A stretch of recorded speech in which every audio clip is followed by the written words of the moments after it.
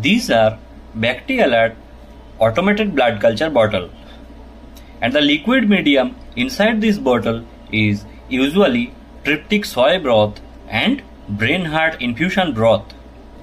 And in this liquid medium, you can easily see that plenty of small adsorbent polymeric beads are present, which functions as that it neutralizes the antimicrobial present in blood specimen. And you can easily see that a sensor also present at the bottom of each bottle. This is called sensor, which is separated from the liquid medium by a differentially permeable membrane.